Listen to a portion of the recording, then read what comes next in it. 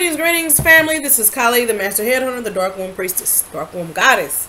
So, one last video, I believe, for the day. It's going to be very, very brief. Very, very, very brief, you guys. So, I'm just sitting here drinking my water, having me a nice little glass of wine in the afternoon, evening, and something crossed my mind, and it was like, you got to do one more video, and I'm like, oh, I'm ready to go. So, I notice how the males, a lot of men or a lot of people get caught up in what's going on in the entertainment world with black people, like in hip-hop, and should we follow this person, and should we do this, should we do that. I feel like those are distractions as well. Oh, excuse me, those are distractions, because when you think about it, why are we concerned with some entertainers that work for the enemy? And I'm not talking about Caucasian people, guys, because those are just shells of what's going on. Because you have black people that are just as guilty. And they work for the entertainment industry. You know, they work for politics and all that. And I don't understand. See, this is another thing I was talking about when oh my God. This is another, I don't like gnats. This is another thing I was talking about when I was talking about how males get caught up in drama. And they want to, or I can't even say males, but our people get caught up in drama. Because from what I've learned, our people are so lost that they want to hold on to something. Like religion, or like an ideology, or a person, or, you know, an entertainer. I can't stand that, you guys. But they want to get caught up, our people want to get caught up on those things. And that is so far away from where we are supposed to be as a people. It's pitiful. It really is pitiful to watch. I laugh all the time. Because it's like our people hold them in such high regard. Like, let's use J. Cole and Kendrick Lamar for a lack of better terms, right? Yeah, even though a sister got a wig on, I still have the capacity and the authority to talk about these things. Okay. They want to hold them two men in such high regard. Well, I'm going to be honest. What I see is weakness. I see, now being in touch with your feminine side is one thing, but being soft as medicated cotton, I said it like a medicated cotton. Being soft like medicated cotton is another thing. And it's like, there's no masculinity there. There is no, what you look at and think of a male, it's not there in a lot of these men. I can name names like Charlemagne, a lot of the rappers, a lot of the entertainers, Hollywood people. You know, the masculinity in these males are feminine. They don't have male masculine principles anymore. They are very, very feminine. From the clothes they wear to the colors they decide to what they do to their hair. Like my daughter, she's 17. So she was born in the year 2000.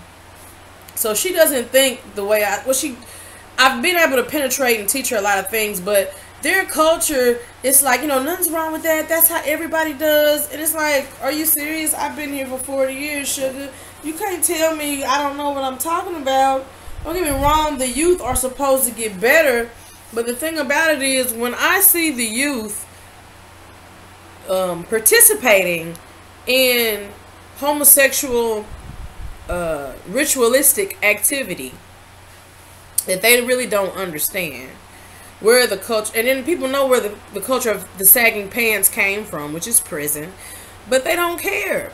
And men are dyeing their hair, dyeing the tips of their dreads, or dyeing their hair a certain color, and they think that's masculine. That is not masculine. That's very feminine. Men debating and arguing, bitching as you want to call it, that is not masculine. That is very, very feminine. Men are very emotional. Now, which is nothing is wrong with being emotional, but if you're emotional to the point to where you're acting like a woman, how am I supposed to respect you as a man? Like to hear, I'm not gonna drop no names right now, but I was listening to an interview and I just heard some bitch ass nigga shit. Talking about, if you mention my name, I'ma find you personally and slap the shit out of you. You can be in your nice ass car, nigga, and I'ma slap the shit out of you because you done said something about me. That's some bitch ass nigga shit. And I'm not trying to be funny. I'm keeping it 100%, 1000 real. That's some bitch ass nigga shit. You gonna go and hit another man because he had something to say that he didn't like about you. How many times have you said something about somebody else with your bitch ass? And another nigga grin, that's right. That's right. Y'all some soft ass bitch ass niggas. It's one thing for the feminine energy to be here, but y'all not supposed to be acting like females. And I don't see a lot of masculinity. Now, don't get me wrong, I do see some masculine males out here, though. Most of the time, they be the older men. They be the older men. You know, men who are like my age and older. Not all of them. Because some of them trying to keep up with these youth. But a lot of the men my age and older, you know, I see more masculinity from them than I see with the younger men. And I think that's a pitiful goddamn shame. And I'm concerned because I don't want my daughter being with no soft ass man, no soft ass nigga that can't protect her.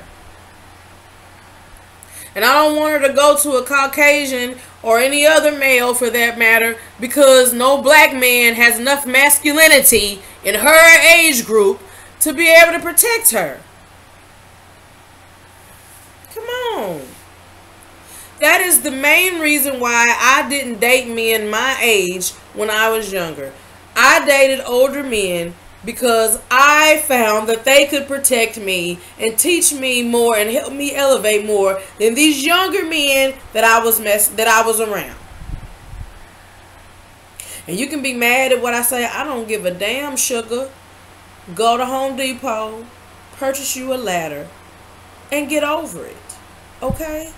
Because that's just what my eyes see. I see some soft ass niggas. I see soft ass black men. Not all of you brothers, but a lot of you are soft as men. Especially the younger ones, like my age and younger, soft. The ones in their 20s. I thought some of these dudes was my age. They look old as hell. And I'm like, how are you 24 years old and you look like an old ass nigga that's been sitting on the corner drinking all his life? That's not good. And you soft? And you soft? Come on, boo. Now you got some soft ass older men. Don't get me wrong. We see that right now in the conscious community, but we're not going to name any names now, are we? But I don't like that.